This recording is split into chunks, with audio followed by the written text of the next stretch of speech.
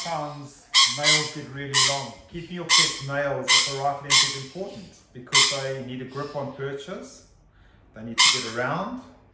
Long nails are really uncomfortable. And in the wild, when they're on different perches and different substrates, the nails seem to be fine. But in companion parrots, when they live much longer than they should, and when they get older, one of the common geriatric things we see is overgrown nails. But this little guy, who's really cute, he's going to be pretty uncomfortable. And we're going to clip his nails. We don't anesthetize them, it's a little bit tricky. He's 24 years old, to give you an idea. So this is the oldest lorry that we're actually seeing in this practice. But the owner's obviously doing a very good job. He's just here for nails. So do you want to watch me just do the nails quickly? So what we do is we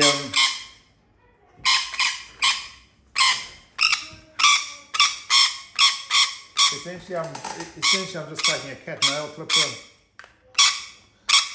I'm cutting it back to where I'd like it to be. Sometimes I might bleed a bit. This is a Dremel.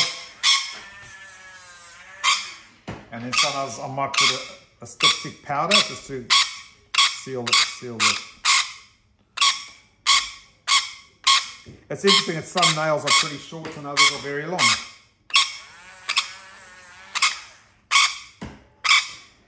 Even though you guys are watching it on the video, I'm trying to do it as quick as I can because I don't want to stress the bird too much. But you might see, we're taking it quite a bit. Does the bird have any disabilities that would have caused them to grow like this? I'm not really sure, but this is one of the oldest lorries in the world, so kudos to the owner for getting it to this age. But obviously I think it would be a lot better if it came for nails more often.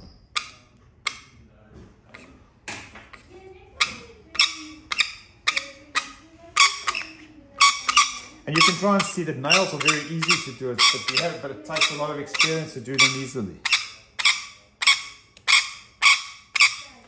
So to be able to handle a difficult lorry alone takes a little bit of experience.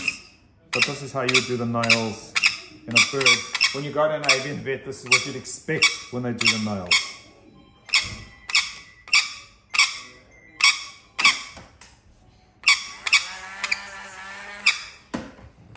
And get ready for the really bad nail. We're about to do that one. We haven't got to it yet.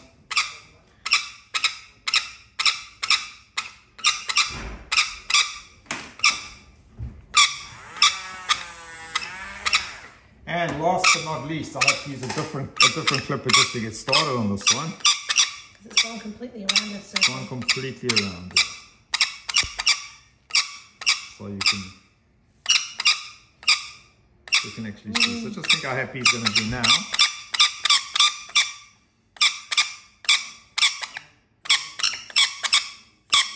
They can actually grow back into the skin, can't they? They could grow back into the skin, but you know, when you've got an owner that's had a bird for 25 years, I mean, just remember that there's hundreds of lorries as pets. Lorikeet ownership is common, and to get a bird getting to 23.5 years is good. I'm not saying they don't get older, but he's obviously doing a lot of things right for this bird, and he loves this bird a lot. He was very specific, the owner, only do nails, nothing else. But at least now the feet can potentially go around the perch, he can hold. It's a lot better. Remember, we like natural branch perches, and a pet at this age ideally should have a perch like so.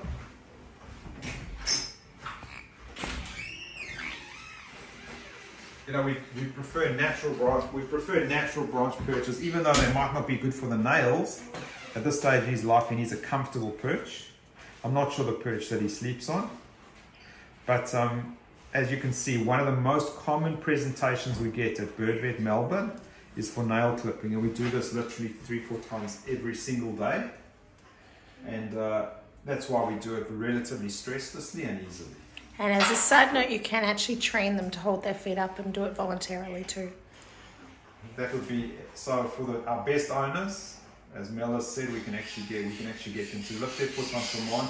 What you guys can do as clients, if you want to keep them, if the nails are just getting a little bit long, if you cut them, you could get bleeding, and it's quite scary. But if you take an emery board or nail file and you just file that little bit off, That's very safe, it's not painful, it's very easy to do, and I'd strongly recommend that. Just take a simple nail file and file the nails.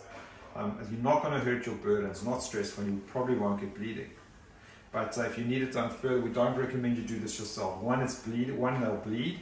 Two, it could be painful to the bird, and three, you can break your relationship. But we're very happy. It's so nice to have taken off quite a lot. And this little guy's going to be a very happy lorikeet.